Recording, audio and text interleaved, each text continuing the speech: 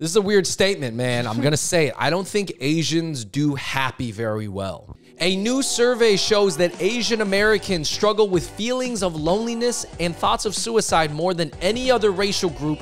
Let's talk about maybe why. Yeah, let's read this post from Next Shark. It goes, in 2023, Asian residents, while generally faring better on some health metrics, experienced significant mental health burdens.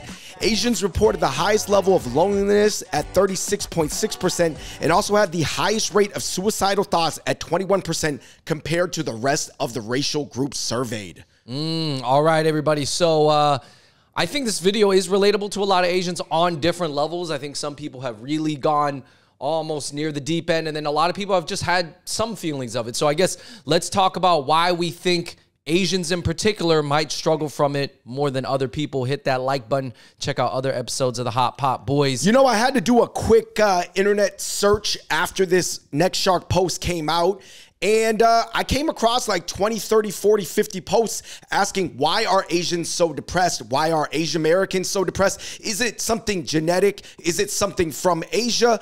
Andrew, we know that a lot of people, depending on what age you're from, your parents came from a very tumultuous time in Asia where Asia was generally very unstable. Their traumas may have what they call a multi-generational traumatic ricocheting effect. Bing, bing, bing, bing. So even though you're second or third generation, you're still potentially dealing with the demons, Andrew, from like 50 years ago. Yeah. And guys, I don't know exactly the rates of depression amongst like Asian immigrant parents, but I do feel like at least being an immigrant might prevent you from committing suicide because you feel like you have such a hard mission of carrying on and doing a better job that sometimes you'll just actually fall deeper into depression rather than actually ending your own life. Right. We have to be clear here.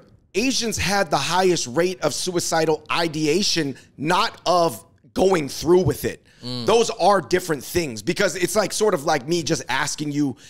And I think that, I don't know, Asians just feel comfortable saying they're sad a lot too, to be honest. Yeah. And we're going to talk about it because I have a list of reasons that not that many people talk about on why Asian people might be kind of sad and kind of feel this way. And yeah, I'll just try to go through really quickly, but hopefully some of these are things that you might have already thought of before, and some of these hopefully are new reasons. I'm not going to lie. I'm not really surprised by the outcome of this survey. Were you? I mean, it just is something, it's weird. I don't talk about it a lot, but it's just like, I think there's like 100 reasons, and I think there's a lot of times there's reason pizzas, but you know, the reason pizza pie chart can even get more complex. Andrew, what are some of your reasons? Anyway, some of the basic reasons, I guess, is this culture, and there's a saying in Chinese, and I think that it might come from Confucius principles, and so it permeates across East Asia particularly, but churku, right? It's like eating bitterness.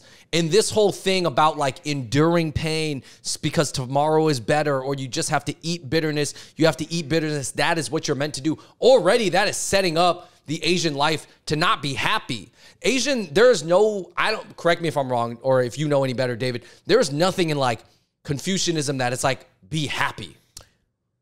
I don't think I'm not a deep expert. 10 out of 10 scholar in that field, but that's not my conception of it. I have not heard of that. Okay, you guys correct me if I'm wrong. And here's the thing about eating bitterness. I think that you do survive and you can thrive even economically, Andrew, but it may lead you to this like underlying sense of mild unhappiness forever. Yeah.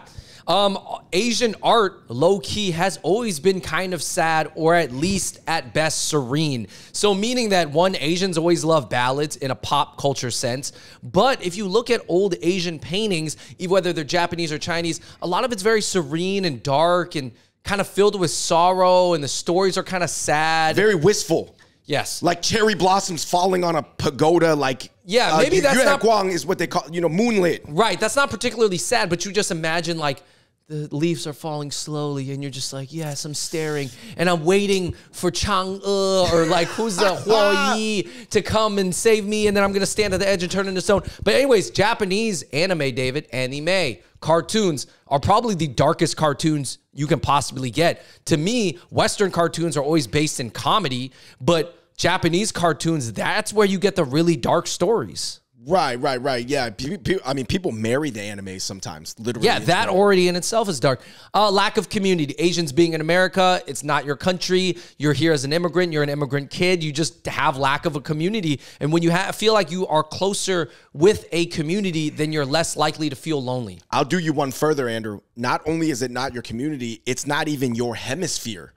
Literally, I think, you know, there's a lot of talk about like different cultures and stuff like that. When you're from the Far East, it's way different than being from the Western Hemisphere. I'm not saying there's not differences between countries. There's a difference between, we're talking about like literally polar civilizations. Oh, and not only is it not your community, you might feel that community is against you. Yeah. Right? So that's another thing. So then let's say you have all that. You have that Asian sorrow background and a lack of community. So that's ancient. One's more of a geopolitical map-based thing. Or an environmental one. And then you go home and you don't have a lot of tender love at home. Now, here's the thing. Guys, I think a lot of Asian parents love their kids, or they try to love their kids, but it is not usually tender love, right? They might cut fruit for you. It's not as tender as like a hug and saying, I love you. I think when you're an English kid, when you're an Americanized kid growing up in America, you still value that I love you phrase, even if it's in language like, well, I need, or like,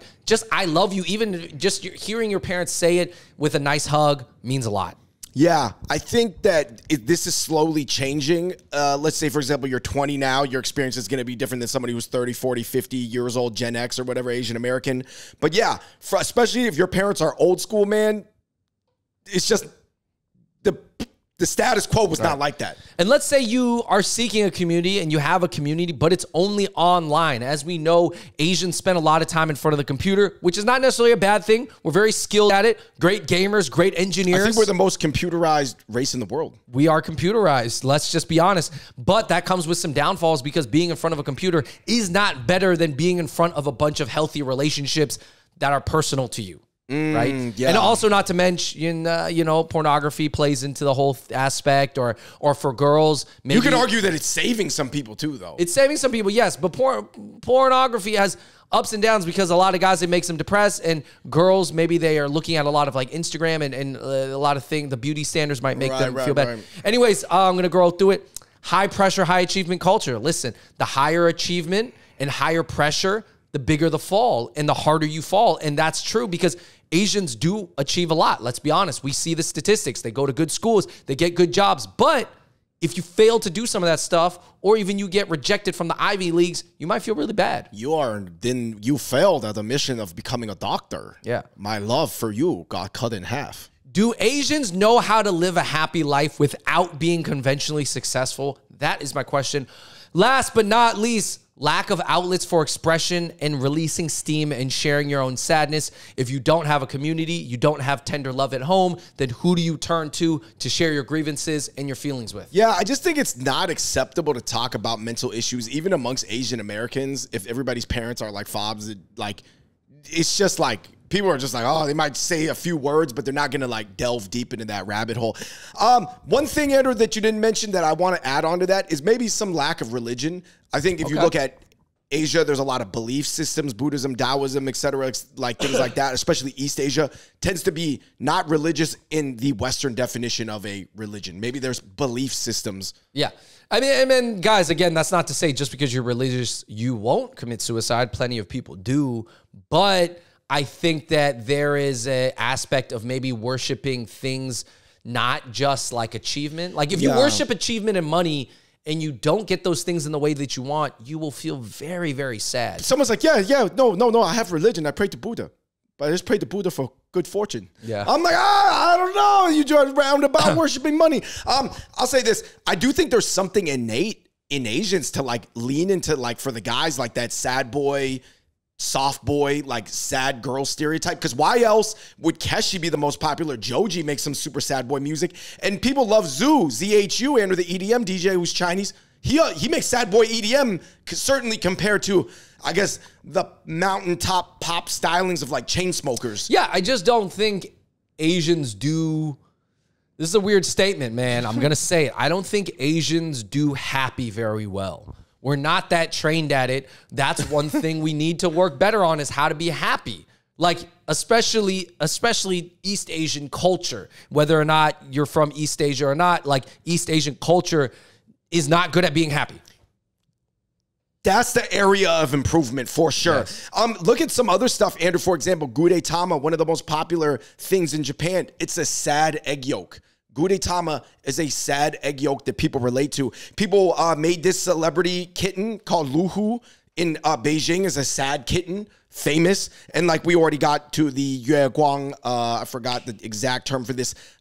Yeah, the moonlit, forlorn, wistful paintings. Anyway, let's just get into the comment section. Somebody said, y'all Asians work too effing hard. That's the reason. Yeah, that's part of it. Like I said, there's a lot of different layers that compound on each other. It's just like a math equation, and there's different segments. But you have to reel it back to why Asians work so hard, and I think it does go back to that eat bitterness kind of mindset, where it's like you just have to work. Like, work by all means, and there's no question you're working hard. Especially Chinese people, man. Yeah. I don't know what it is, man. They have the ability to keep working for like 50 years without any visible happiness. To be honest, we got to talk about that. That's a whole nother video. Anyway, somebody said psychotherapy and cognitive behavioral therapy are words that Asians need to get into their vocab. And a lot of Asians, Andrew, smart as they are, don't have these words in their vocab, and it's viewed as not acceptable within the community. Absolutely. Some people are saying at a low level, that's just talking, even group sessions. There's medium levels, maybe some light medication, all the way to heavy levels, Andrew, institutionalization, or, you know, more psychoactive drugs, obviously responsibly used, prescribed by multiple professionals, maybe get a second opinion. Asians should look into this stuff, right?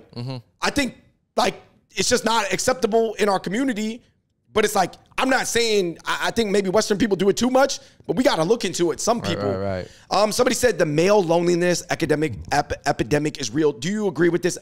Other people that we were asking about this article, when people were sending us this article to talk about it, they were saying this affects Asian males in America maybe extra. Yeah, I mean, for all the reasons that I said, they may affect an Asian male. The reason why I may theorize that it does affect Asian males more is because perhaps maybe Asian females, first of all, there's a lot of sad Asian females out there, but they may have... they might feel like that they can adapt and find community easier than Asian guys. Asian guys might feel the most outsited because, like, even from like a dating pool aspect, right? Asian guys are seen as the least desirable, or like people are not really caring about an Asian guy. But like, I think if you're a girl, maybe you seek relationships or you seek like the girly things. You just kind of relate to the American girly stuff. I guess that's what I would say. But yeah. And like I said, I think for Asian guys, man, like I said, I think there's a lot of reasons. There's a lot of things that are outside of Asian guys' control, but there's a lot of things too where we sort of like live within the boundaries of how society, Western Anglo society, sees us too. And sometimes we don't want to, we're like, oh, I can't be extra, even if being extra makes me feel better. My advice to that would just go be extra then. You know what I'm saying? Like, why? Don't worry about like, oh, if people are going to perceive it as, oh, Asian guys can't do that thing, or they look ridiculous when they act that way. Just act that way if it's for your own mental stability and ability to move forward and just keep the engine pumping, right? Of course, the health of the engine matters too, not just keeping it pumping. Somebody said it's Asians' lack of team sports. The kids don't, people like Asian parents don't put the kids in these hyper big team camaraderie type sports early enough. Certainly, I'll say this, Andrew, I think basketball had a gigantic impact on my life, whether it was playing street ball, playing on the high school team, playing AAU. It meant a lot to me because it just exposed me to just a lot of different reps that I never would have seen otherwise or within the Asian community. Only, of course, Andrew, there was a ton of stories of toxic Asian parents. I couldn't even screenshot them all. There was like maybe 1,000. Right. Yeah, I mean, again, I think some parents, they try their best and it still doesn't really make sense in the Western world. And some parents are damaged.